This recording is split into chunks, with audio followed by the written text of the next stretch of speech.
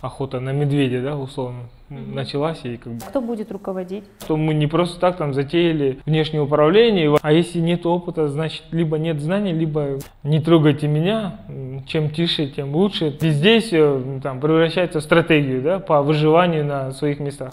Им очень выгодно, когда во власти нету уверенности в себе прежде всего. Всем привет! Вы смотрите интервью с Алмазом Шабдановым, который любезно согласился побеседовать на тему, связанную с Кумтором, все, что происходит сейчас. Он ответит на вопросы проекта в рамках закона и баштан-башта. Вопросы в основном касаются того, что произошло на фоне политических событий, на фоне решений депутатов.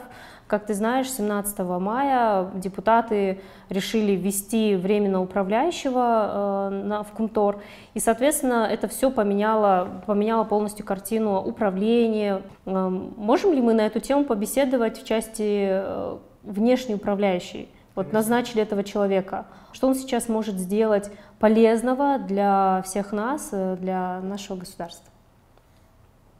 Во-первых, приветствую всех. Спасибо за приглашение, с удовольствием отозвался и принимаю участие. Конечно, мы должны этот вопрос обсуждать.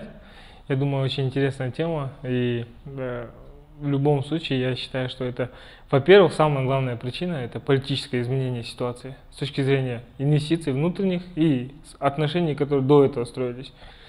Потому что мы понимаем, что это очень большой объект для Кыргызстана, очень большую долю ВВП составляет. Но эффект экономический для государства он был, считается в народе несправедливым, да, хоть и может быть по международным стандартам и так далее все будет выглядеть законно, но несправедливо. И, соответственно, я думаю, здесь мы что должны констатировать, во-первых, это политическое изменение ситуации с крупными игроками на нашем инвестиционном рынке. И это большой сигнал для тех, которых на сегодняшний день этот вопрос не коснулся других проектов, других месторождений. Это надо уже понимать, что все-таки коснуться, я думаю, в любом случае, потому что ты как бы уже охота на медведя, да, условно, началась, и как бы кабаны, там, мелкая дичь должна уже беспокоиться. Понятно. А вот ты сказал про то, что в народе считается, что это несправедливое экономическое, да, распределение. А вот если поподробнее, то есть, как мы знаем, 26% акций принадлежит Кыргызстану. Много это, мало ли, и что можно по этому поводу, что можно сказать? Да, на самом деле 26% с точки зрения управления данным проектом этого мало, но с точки зрения крупнейшего акционера мы самые крупные акционеры. То есть государство в лице акционерного общества Кыргызалтын самый крупный акционер. И мы можем в открытых источниках посмотреть, что есть там порядка 10 публичных компаний, которые декларируют, что владеют акциями Центеры. И мы видим, что есть там международные финансовые компании, хедж-фонды, инвестиционные фонды. Но в основном все уже этот список составлен из инвестиционных фондов. Что это говорит? Это говорит о том, что уже вторичный рынок, так называемый объем фри-флоута, то есть свободное обращение, это все ценные бумаги, кроме нашей доли. То есть 76% акций уже в руках не один раз, и может быть не первый десяток раз уже меняются, перепродаются. То есть с точки зрения нашего законодательства это понимать надо как добросовестные покупатели. То есть настолько уже владельцы поменялись, что уже восстановить те, кто был акционером или кто-то владел. А насколько это важно и какие последствия могут быть для Кыргызстана от того, что такой вот free-flow подход идет? С точки зрения здесь как бы палка о двух концах. Что значит 76% свободно обращающихся на рынке? То есть мы понимаем, что есть корпоративный путь выкупа этих долей.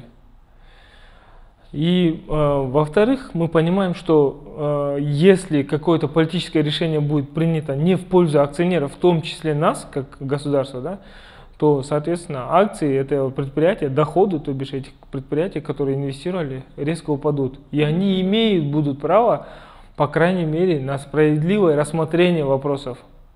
Потому что они добросовестные покупатели. По крайней мере, сейчас выглядит все так, что этот список, который публично есть больше 10 компаний, инвестиционных фондов, они будут об этом заявлять, потому что они обязаны защищать свои интересы так как они управляют тоже не своими деньгами, а и других людей, физических и так далее, предприятий. Правильно ли понимаю, что те акционеры, которые также заинтересованы в распределении дивидендов, они также могут обратиться в международный арбитраж в связи с нарушением их законных прав, поскольку, например, они не согласны с тем, что назначен внешний управляющий? Или нет? Такое возможно? Я думаю, такой риск есть для нас, как для страны, для государства, да? И с этим риском нужно изначально рассчитывать, когда вы планируете какие-то действия.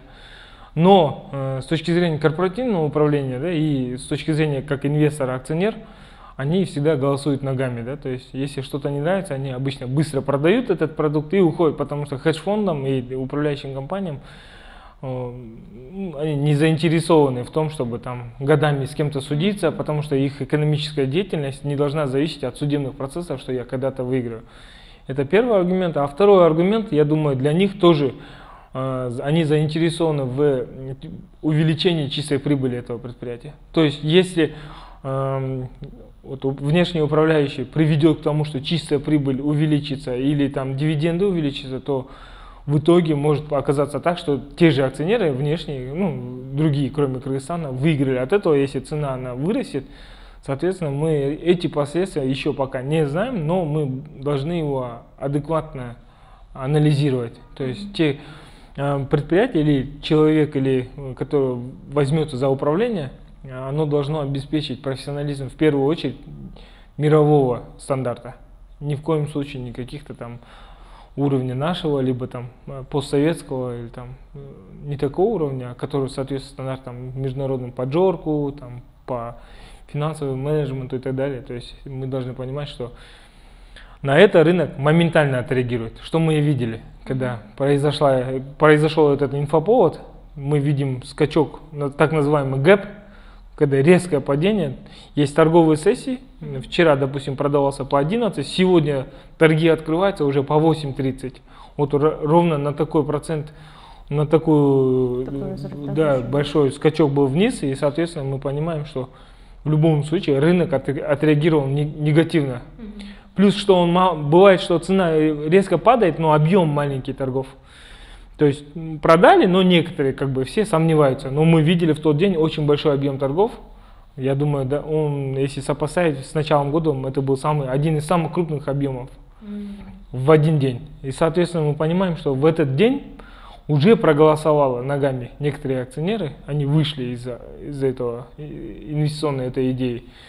Так что мы можем говорить, что на сегодняшний день из-за того, что резко кто-то продал, он сильно упал на 8.30 и немножко технически отскочил на 9 там, с копейками. Вот говоря о внешнем управляющем, продолжая эту тему, внешний управляющий – это лицо, которое имеет контроль над операционной деятельностью, экономической деятельностью, там, правовой и так далее. То есть сейчас, как ты думаешь, этот человек какую будет роль выполнять? Он будет внешний управляющий действительно выполнять управление или больше будет таким информатором для того, чтобы передавать информацию, сообщать о каких-либо нарушениях, которые, возможно, были, которые, может быть, сейчас уже есть, да? Поскольку внешний управляющий – это человек, который все будет знать, да, и всю историю, вся документация у него будет. И учитывая вот эту всю большую ответственность, вот как ты считаешь, что будет дальше? Да, ну, во-первых, я думаю, здесь то лицо, которое на это назначено, берет на себя очень большую ответственность. И не только перед нами, перед гражданами Кыргызстана, не перед государством, как в лице правительства, но и в том числе перед акционерами. И, соответственно, если он навредит предприятию, то есть будет потом доказано, что он навредил предприятию, либо доходу предприятия, либо чистой прибыли, то это в любом случае риски. А кто это будет доказывать? Доказывать будут акционер, любой акционер. Ну а может же быть сложность с тем, что вот они докажут в международном арбитраже, либо в другом квазисудебном органе, докажут хорошо, а потом это решение будет ли здесь исполняться? Это другой вопрос. Ну, я думаю, в любом случае этот вопрос не идет отдельным. Я думаю, все эти вопросы, да, комплексно рассматриваются, и, соответственно, тот план работы, который назначен на сегодняшний день, мы видим, да, то, что уже публичная часть, что внешнее управление, экологические вопросы и так далее, и так далее. Я думаю, это не весь фронт. А что еще могло быть предпринято в плане корпоративного управления? Какие еще инструменты, кроме внешнего управления, могли бы быть в Кумторе? Здесь надо смотреть на ближайший опыт стран СНГ, где были аналогичные ситуации с предприятиями, особенно в постсоветское время, когда тоже было множество внешних инвесторов, которые инвестиционные стратегии не совпадали с национальной стратегией. Да? Допустим, в России это было принято самый такой легкий и быстрый метод. Они объявляли таких лиц, управляющих данных предприятий, персоной нон-грата. То есть хватало просто решения прокуратуры не вводить данное лицо в государство, и, соответственно, этим предприятием эффективно уже переставали управлять, и приходилось уже договариваться с государством по тем людям, которые назначаются в управление. То есть, условно, топ-менеджмент, да. Например, условно, топ-менеджмент Кумтора объявили бы, что они персона нон-грата, их бы выдворили из страны, да? Это, да, имеется в виду? А что дальше? Ну, то есть, хорошо, выдворили, а кто будет руководить? Предприятие, ну, то есть, уже вопрос встает, соответственно, юридического характера, да, по недееспособности данного лица. Соответственно, предприятие, владеющая компания, то есть, мы же понимаем, что в нашем вопросе есть еще отдельное юридическое лицо Кумтор Operating Company и Кумтор Gold Company, да, который владеет месторождением, и Центера, которая материнская компания, а Operating Company, она не дочерняя, но связанная с договорных отношениях состоит. И мы понимаем, что Operating Company и ведет все управление, соответственно, менеджмент именно Operating Company можно было бы ограничиться. И когда будут назначаться новые лица, соответственно, надо будет понимать. Не все, конечно, в этих вопросах прямо открыто, прозрачно должно быть, но какой-то диалог с государством, который уже принимает такие юридические шаги, пришлось бы предприятию делать. И этот рычаг, я думаю, на сегодняшний день тоже дееспособный, но единственное, я в юридических аспектах нон-грата именно по нашему законодательству не осведомлен, но я знаю, что такие механизмы есть. Ну, такие кейсы, как раз таки кстати, я были. хотел у тебя, наоборот, для себя спросить. Такие кейсы были, но они были, например, насколько я знаю, там, по журналистам, по правозащитникам, которые граждане других стран, и они были в какой-то момент невыгодны правящей власти при предыдущем президенте, и их объявляли персоной нон-грата, их действительно выдворяли, либо их уже не запускали, когда они пересекали границу. То есть такие кейсы были, но вот по топ-менеджменту, да, по коммерческим компаниям такого кейса, насколько я знаю, не было. Но с правовой точки зрения это реально. Тогда я думаю, вот еще один инструмент, кроме внешнего управляющего. И Ну, плюс еще хотелось бы дополнить. Да. Тогда это же просто вынуждает назначить кого-то. Ну вот условно топ-менеджмент всех выдворили, да, кого-то это назначить надо, чтобы условно подписывать платежки, зарплаты начислять, вот это все. И это их физически просто, может быть, не будет в стране, но они будут заниматься управлением дистанционно. Это же тоже все равно не решение. Ну, как в России решалось? В основном весь бизнес можно поставить на внешнее управление, то есть не то, что внешнее, а на удаленное управление. Но в горном деле это сделать очень трудно.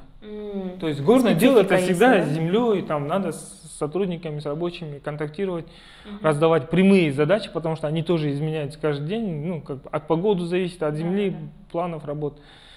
И мы понимаем, что вот в горном деле это был бы один из эффективных способов.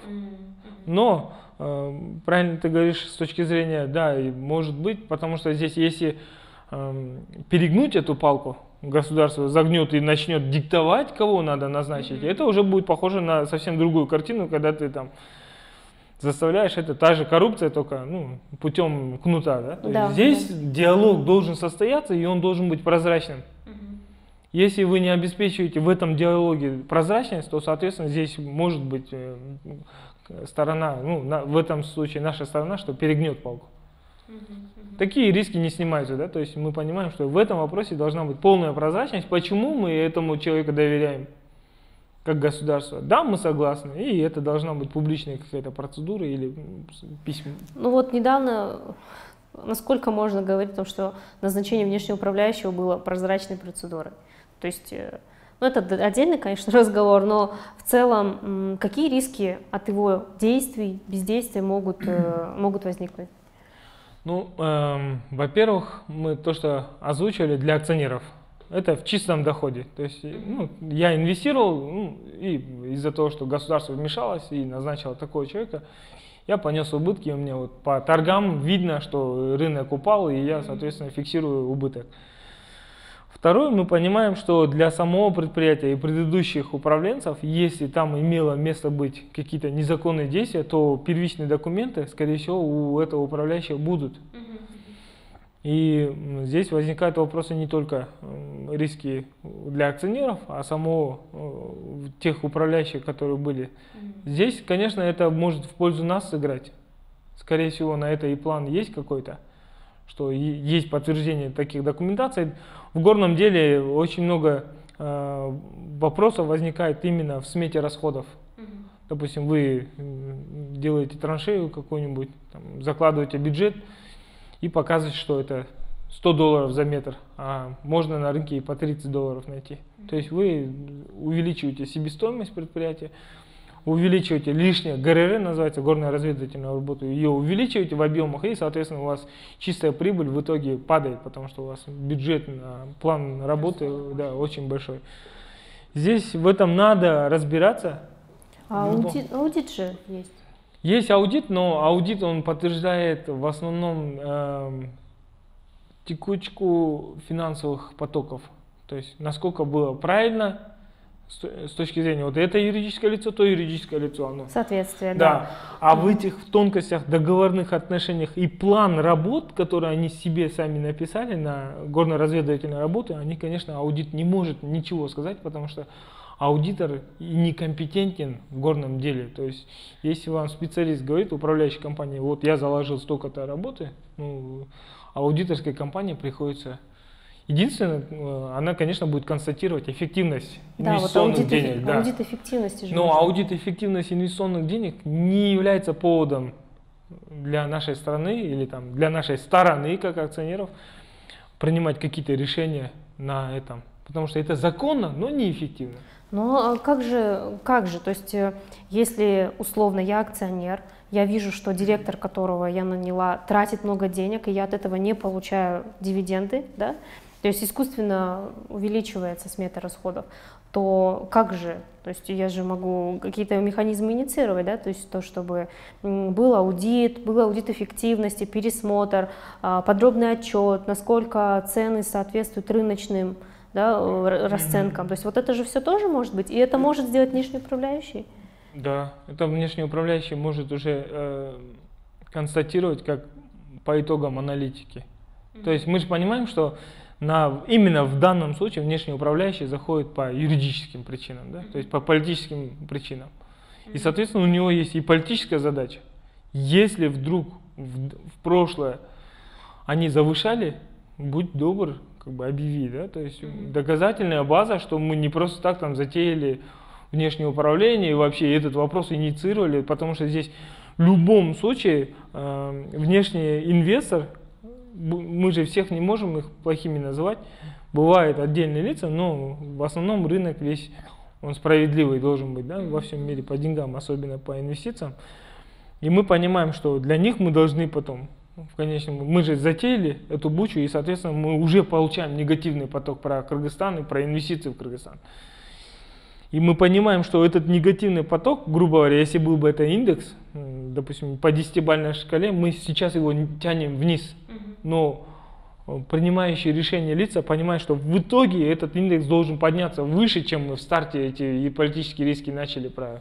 Только если будут доказательства виновности, вот, правильно? Виновности, да. А эти же доказательства, учитывая наши реалии, нарисовать могут? Да, но это надо, я не думаю, что это ограничится местным законодательством. В любом случае, потому что здесь инвестиции внешние, и управляющая компания, точнее, владеющая компания нашим месторождением Кумтора, но внешняя, там есть и межправительственные соглашения, есть и биржа, на которой котируются ценные бумаги, соответственно, здесь вопрос не закончится. Ну да, оценка вот этих доводов, доказательств, она будет на нескольких уровнях, да, и мы надеемся, что этот уровень позволит, ну, свет пролить, потому что если действительно топ-менеджмент или какие-то другие лица ответственные, виновны, то они должны понести ответственность за свои действия. А если же этого нет, то чтобы это не превратилось там в охоту на ведьм, да, как на медведей, как ты сказал, да, что это все будет попахивать, конечно, не очень хорошим. И еще хотел бы добавить, с точки зрения, как можно еще корпоративно управлять данным вопросом. Есть услуга на финансовом рынке, это доверительное управление ценными бумагами. То есть та или иная финансовая организация, тот же как BlackRock, крупнейший акционер после Кыргызстана, они управляют же этим капиталом. Возможно, они владеют, а возможно, управляют чужими деньгами адресно с этими ценными бумагами. А то же самое берет какое-то юридическое лицо, занимающееся инвестициями и управлением инвестициями, они берут наши ценные бумаги, наш пакет. Когда рынок становится дорогой, его продают. Если рынок падает, выкупают. То есть можно частично, потихонечку тоже докупать с рынка, не используя механизмы вообще там правовые. То есть вы даете в доверительное управление, человек продает, выкупает, дорого выкупает. То есть зафиксировал какую-то чистую прибыль, лишний $1. Рынок подсел.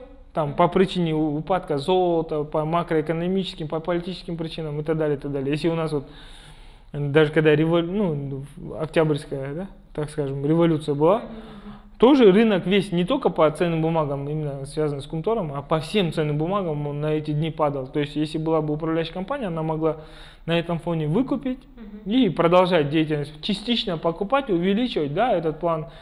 Наши не воспринимают, потому что они думают, что кто-то там еще снова бесплатно взял себе наши ценные бумаги, но это всегда договорные юридические вопросы, которые покрывают все риски на бумаге. Ну, действительно, да, договор доверительного управления, он не предусмотрен нашим законодательством, хорошая конструкция для того, чтобы, по сути, отдать профессионалу заниматься твоими потоками, да, денежными, финансовыми. Это хорошее, кстати, то, что ты говоришь про вот эту возможность. А технически это как должно быть? То есть Кыргыз-Алтын должен нанять какую-то фирму, нанять какую-то фирму и передать в управление эти ценные бумаги, ОАО, акционерного общества Центеры, и, соответственно, он начинает, они в соответствии с этим договором делают им портфель инвестиционный, то есть объясняют, почему, когда они будут продавать, и объясняют, почему, когда они будут покупать. И с этим внешним рынком они начинают частично продавать. Вы там вплоть, одна сделка, вы можете там условия поставить на этой стороне, что там не, грубо говоря, не политическим лицам в Кыргызстане продавать, чтобы они следили, кто покупает. Да. То есть много можете ограничений поставить, но если вы такую возможность даете, у вас возникает увеличение вашего портфеля просто из-за того, что он у вас есть, а не из-за того, что вы хотите там увеличить политическими там способами или там вот как сейчас, да, внешнее управление и так далее. Но я думаю, это и раньше знали в правительстве, но почему-то не использовали. Ну да, стоит только догадываться. Да, здесь только догадываться, почему, потому что явно с такими предложениями были обращения, ну, соответственно, мы видим, что этот этот вопрос вообще почему-то никогда не поднимался, ни на каком уровне. А почему не поднимается? То, что люди не понимают, боятся или какая-то другая причина? Почему вот корпоративные решения, которые предлагались или, может, еще предлагаются, они не воспринимаются? В чем причина? Ну, я думаю, здесь слишком много политических аспектов стало. Помните, когда вот тот же аэропорт Манас, когда предлагали управляющие компании? Да. Когда наши электрические компании, национальный холдинг, то есть приходили управляющие компании, то есть мы даже на своем рынке это не опробовали. Наше правительство даже не то чтобы иностранные инвестиционные компании, брокерские компании передать, даже местным компаниям пока не доверяет, соответственно, этого опыта нет. А если нет опыта, значит, либо нет знаний, либо страшно там, куда я еще не зашел. Да? То есть, они знают, что где-то оно есть, но взять на себя политический риск, ну, то есть потом быть виноватым. Мы же видим, что последние лет 15 про нашу политику можно говорить, что не трогайте меня, чем тише, тем лучше. То есть бездействие там превращается в стратегию, да, по выживанию на своих местах. И это как раз таки боль, да, наша. Да, да. Ой, действительно, про эти тактики, стратегии можно долго говорить, и есть же такие, условно, мастодонты, которые уже лет 30 сидят во власти, на руководящих должностях, ну, если проанализировать их КПД, да, то есть эффективно, сколько они, это, конечно, печальные выводы появляются. Вот говоря вот ты сейчас сказал про корпоративные решения, да, что, например, персона нон грата, потом может быть дистанционное управление, что может быть, по сути, доверительное управление акциями. И это корпоративные решения, которые предлагались раньше и предлагаются, возможно, правящей власти, да, но они как-то не воспринимаются. И что не воспринимаются, скорее всего, просто из-за отсутствия опыта. А отсутствие опыта уже это вот ну да, там страхи, там еще какие-то другие причины, которые… Мотивация какая-то есть. Бездействие. Ну да, да. Но в целом, если люди боятся, то есть же какая-то причина, почему не соглашаются.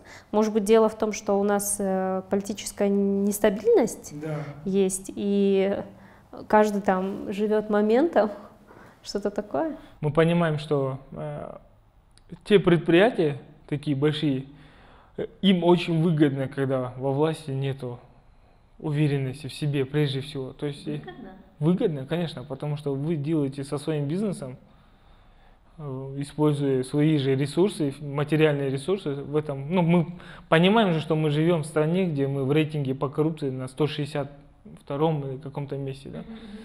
Эти места просто так не нарисуются. Они не возникли из ниоткуда.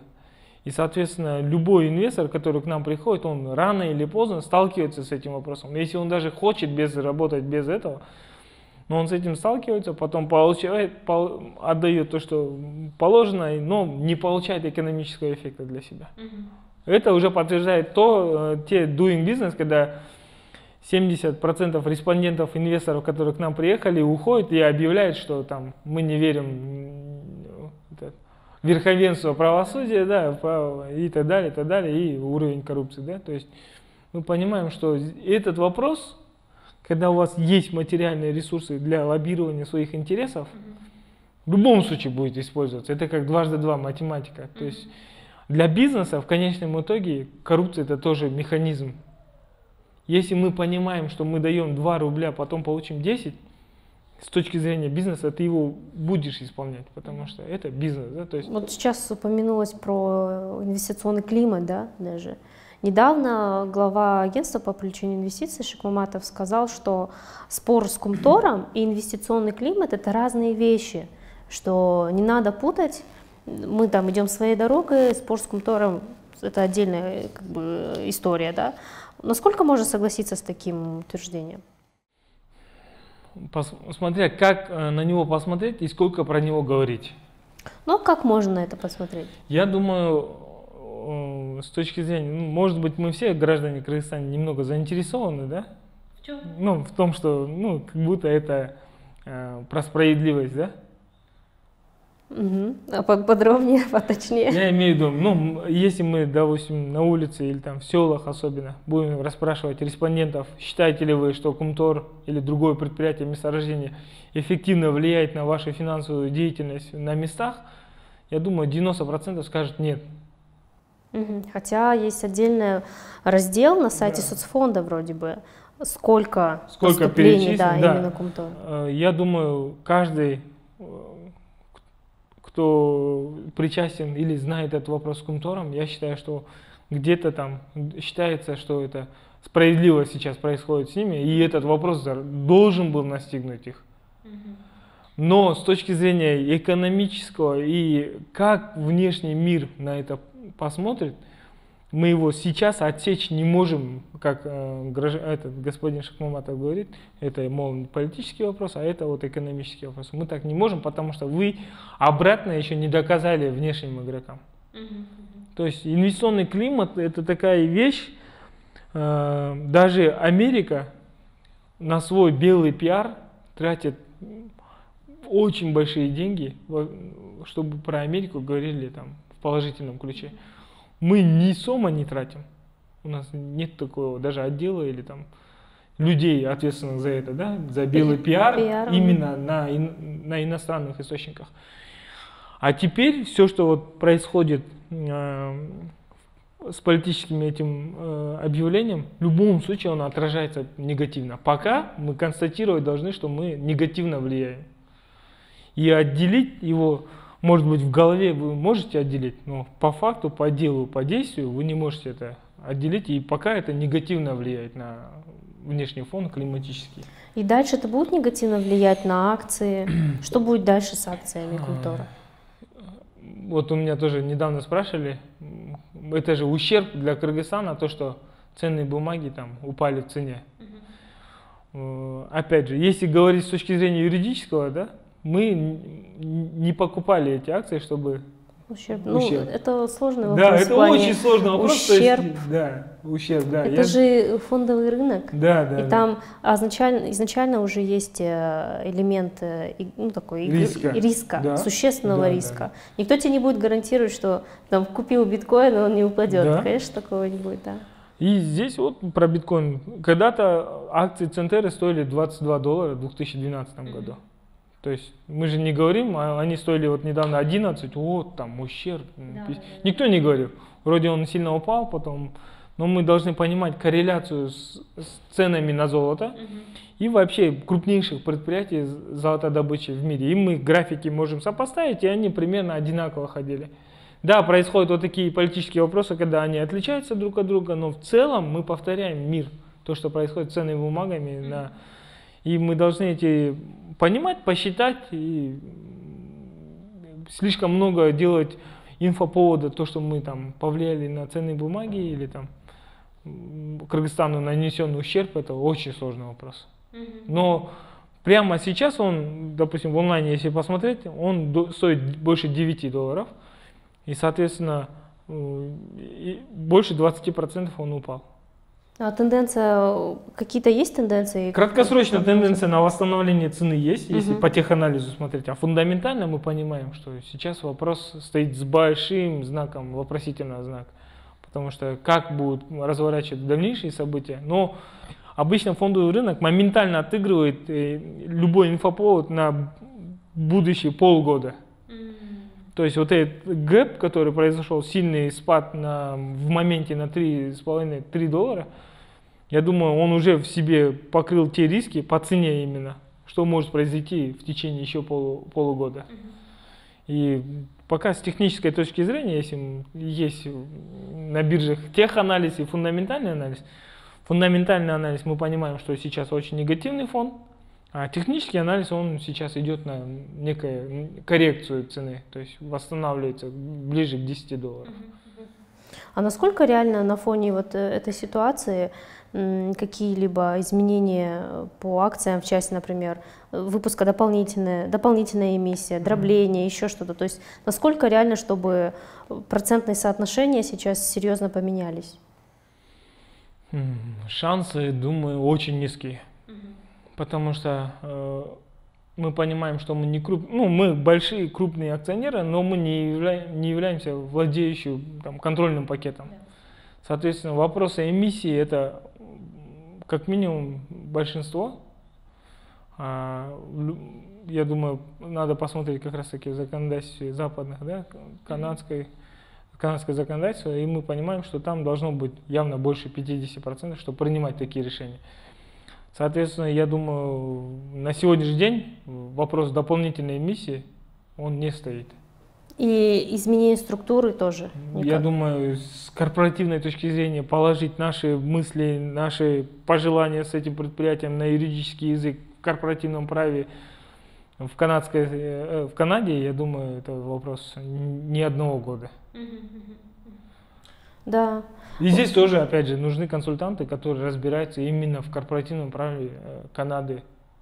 Да, и еще с особенностями горнорудного дела. Да. Ну, мы понимаем, что горнорудное дело в Канаде, вообще Торонто, биржа Торонто, оно очень акцентируется на месторождение по всему миру. Соответственно, мы понимаем, что если кто-то там понимает корпоративная часть, он, скорее всего, и в горнорудке понимает.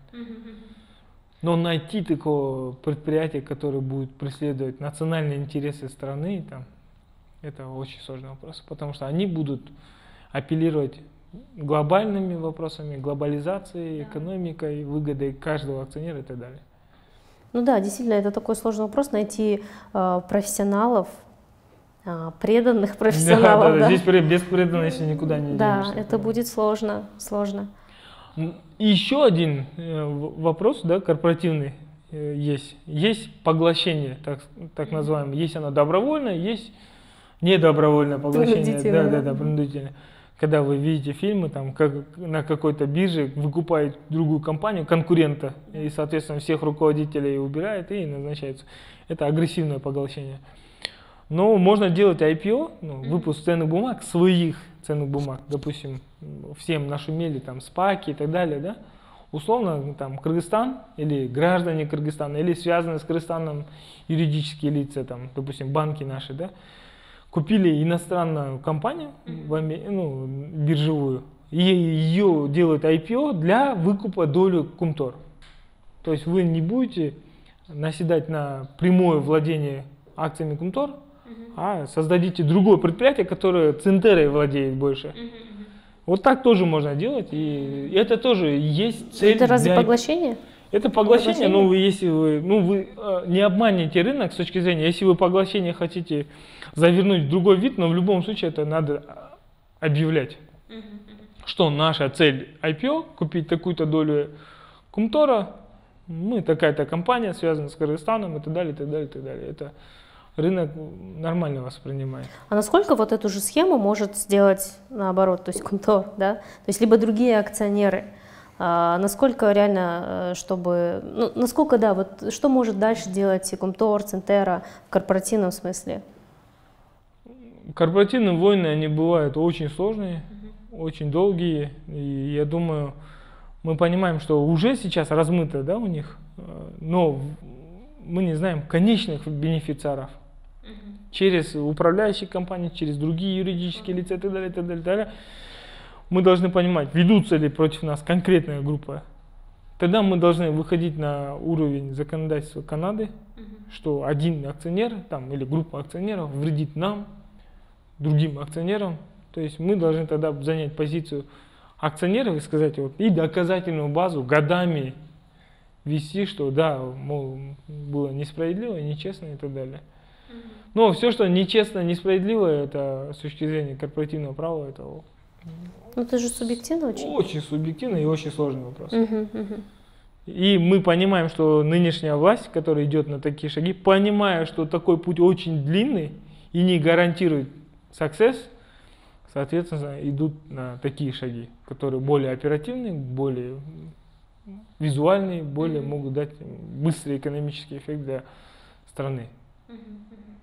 Ну вот и если подытожить, что еще кроме международного арбитража против Кыргызстана нас ждет?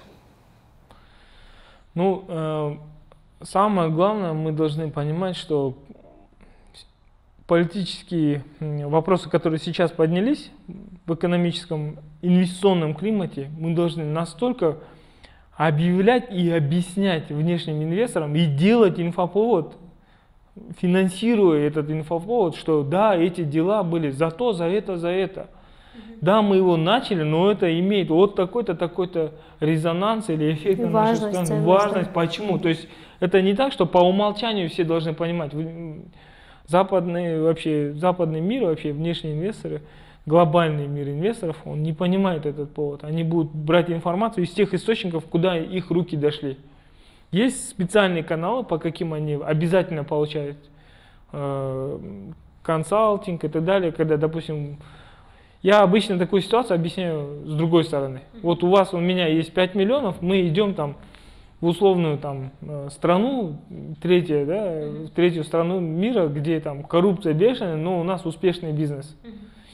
Им нас через 3 года там просят, ну все, как бы вы заработали, выходите, да, объявляет. Или там в коридоре мы выходим, говорят, ну дайте $1 и дальше работайте. Что мы с вами сделаем? Я отвечать на этот вопрос не буду. Да, ну вот такой вопрос у всех стоит, понимаете?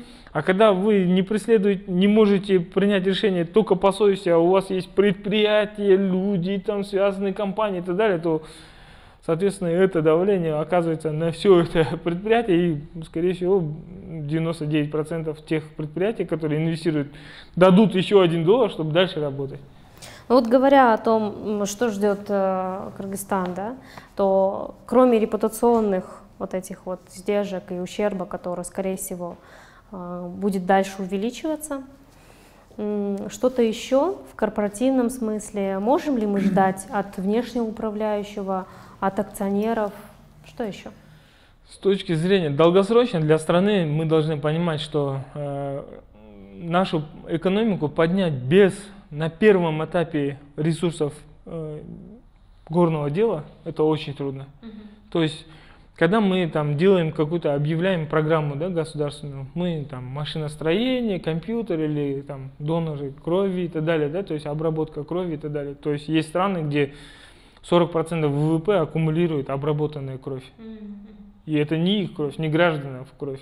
Но считается, что, ну, имеется в виду с экономической точки зрения, большие деньги аккумулируют. Мы понимаем, что мы должны представлять товар, который универсален для всего мира. Это наше сырье, золото, серебро, металлы и так далее. Это наше первое богатство, на чем мы можем построить первый пласт экономики, и от него, от этих доходов уже там в туризм, ну, в направление кластерная экономика и так далее уходить. И, соответственно, мы эти вопросы понимаем, что это наш, грубо говоря, сундук с кладом, да? Клад, да, наш. Но население не богатеет. И эти вопросы надо объединять. И в корпоративном праве, допустим, вот, если мысли вслух, то если мы понимаем, что месторождение крупное, то обязательно, чтобы эта компания залистилась на местном рынке, чтобы граждане могли купить эти ценные бумаги и владеть этим предприятием, знать информацию внутреннюю, получать достоверную информацию, отчеты в любой момент. Вопросы экологии, если он поднимается, иметь право заблокировать или поменять или ход деятельности, чтобы экология не страдала. То есть мы не должны говорить, что вот, мол, все в мире плохие и, в общем, не трогайте нас, потому что мы понимаем, что территория нашей страны, она в любом случае уменьшается по естественным причинам. Допустим, реки в нашу сторону, если поворачиваются, то, соответственно, границы нашей страны уменьшаются. И то же самое, вот если мы видим конфликты, которые возникли, да, в Таджикистане и так далее, там тоже есть одно из самых крупных месторождений золота, прямо на границе. Но это какое? Ну, название забыл, я позже могу ссылочку дать. Хорошо. Есть месторождение крупнее, чем даже первоначально считался Кумтор. Оно прям по границе, понимаете? И, соответственно, получается, этот вопрос не только политический, когда мы говорим про экологию, это и экономический вопрос. И я думаю, корпоративное право у граждан должно появиться на рынке. Допустим, Казахстан как сделал? Они обязали любое предприятие, которое выходит на IPO, то есть на публичную продажу, 20% в минимальном объеме размещать в Казахстане, а 80%, ну, остальную часть в других странах. То есть обязательно, чтобы граждане тоже владели этим предприятием. Во-первых, решается вопрос надзора этим предприятием. Когда у тебя 100 тысяч акционеров или там 20 тысяч акционеров, из них как минимум там будет сотня или там 1000 юристов, экономистов, аудиторов и так далее, и так далее. Ну а процентное соотношение их всех акций, оно же все равно останется 20. Другой вопрос, что вот это давление, которое давление, будет, да, потому что рынок реагирует на новость. Если у вас реально плохое управление и хоть маленький акционер вам доказывает, что вы неэффективно работаете, то рынок завладеет всей ситуацией в этом предприятии.